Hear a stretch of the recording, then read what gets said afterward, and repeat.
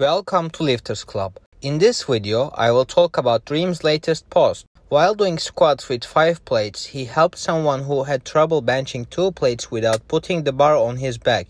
And then he walked back to the squat rack and continued his set from where he left off. For someone who can do 5 plates in the bench press, it must be normal to be able to walk around like this as if he had an empty bar on his back. One of Dream's interesting strength performances was the one-hand barbell shoulder press, which I saw for the first time, and he did it with 135 pounds. Moreover, he did multiple sets with this, which seemed pretty easy for him.